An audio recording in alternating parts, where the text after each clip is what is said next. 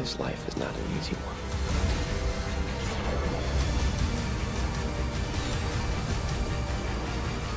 I've got this.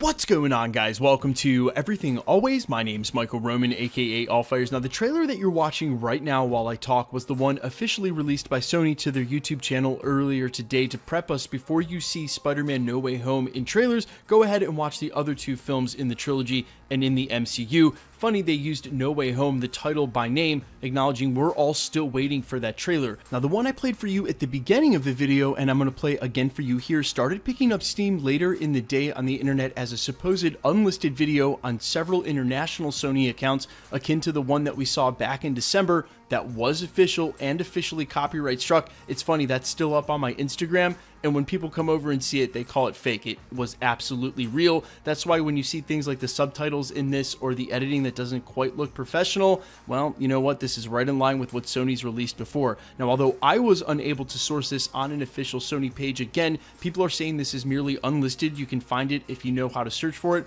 I will also mention something was weird about the audio with that Miles Morales page, although that last Spider-Man splash page does look very official, and you'll notice that the editing, the placement of the titles for each of the films was right in line with the trailer that Sony officially released that I also gave you in this video, making me think there is a chance this is real and should be released officially in the next 24 to 48 hours. And if it is, the implication that Sony is directing us to go look at all their previous Spider-Man films from the Sam Raimi trilogy and the Andrew Garfield Amazing trilogy. Well, at this point, guys, if they're not in the film, I've said now, it would be more of a shocker than if they are. And if Sony's directing us to go watch those films, it's definitely for a reason. Let me know all your frustration down below. Sony's turned off all the comments on their videos and trailer uploads for like the last month and a half.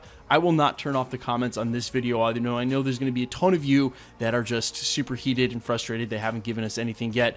I totally agree. They really should have. They should have capitalized on the marketing. But hey, maybe we're the crazy ones and they're genius because they've kept it in the forefront of the zeitgeist now going on a while. Let me know all your thoughts down below. Quickly, let's jump into the giveaway stuff before I let you go.